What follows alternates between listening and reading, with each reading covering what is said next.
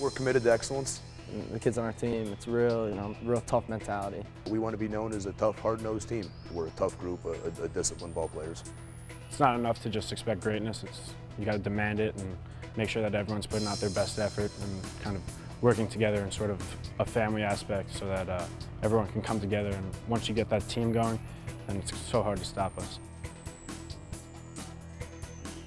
The ultimate goal is to obviously win the ECAC.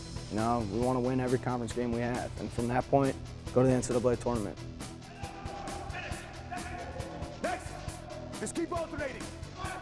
We have the talent, we have the young guys and the freshmen, and the combination with the seniors who, a lot of them have been playing and participating for 4 years. So it's just getting out there, winning all of our conference games, and making it out to the tournament in Denver.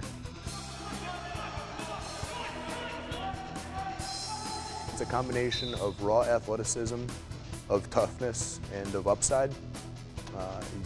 Athleticism, I think, is paramount. I think lacrosse, at the end of the day, is still a speed game. So guys that can run up and down the field and that really just have kind of a non-stop motor, that's really important. Size, strength, some of the intangibles there, that stuff's becoming more and more important just because, you're going to play in a lot of one-goal games. So anything to try to, give you a favorable advantage in those close contests is important. Guys who are unselfish, guys who have good instincts, guys who put the team first, guys who are just hungry, guys who want to show up to work every single day. That stuff's really important. And then, again, guys that are going to be better college ball players than high school ball players. So mentally they need to be made of the right stuff, and you just need to feel like, you can develop them into something pretty special.